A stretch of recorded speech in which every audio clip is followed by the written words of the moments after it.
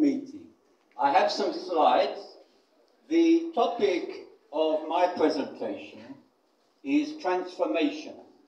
You might ask me, transformation of what? You know, oh, it's going a little bit funny. Can you, well, is it my eyesight? But it's okay, you'll manage it. The transformation is the transformation of you. Nigeria has a destiny, I believe, to be a superpower, to have a spiritual leadership in the world. Nigeria, yes, but there's a few things we need to adjust first. And you people in this room, you are the key. Tell the person next to you, you are the key to change. I'm in the presence of great distinguished organizers.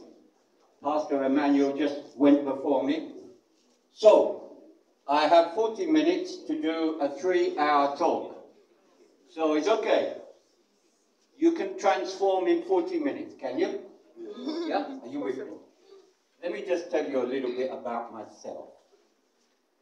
Now, I got my professorship recently. I'm not really an academic. I'm a specialist in management and leadership. I've been teaching management for 30 years. Now, you might wonder, this man is teaching management, and where does he come from, and what does he want to do in Nigeria? Well, the answer to that is, I have a destiny. I have a destiny to bring the greatest leadership and management skills from the top, from the presidential candidates like Tinubu, Atiku, Peter Obi, right to the bottom, community and youth leaders. We are pushing this new management agenda, and it's a leadership based upon action. Yes? I've just started in the north. I've done a lot of work in the southeast. When I was there, they called me Onyocha Igbo. And that was a privilege to be called that. Now, a bit about me. I managed a multinational IT company for about 15 years as well. So that was a great kind of experience. About 20 years ago, I had a major accident.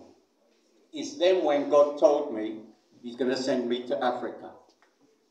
I broke my CV, my third CV. If you're a doctor, any doctors in the house, you look very clever here. You look very brilliant. There must be a doctor in the house.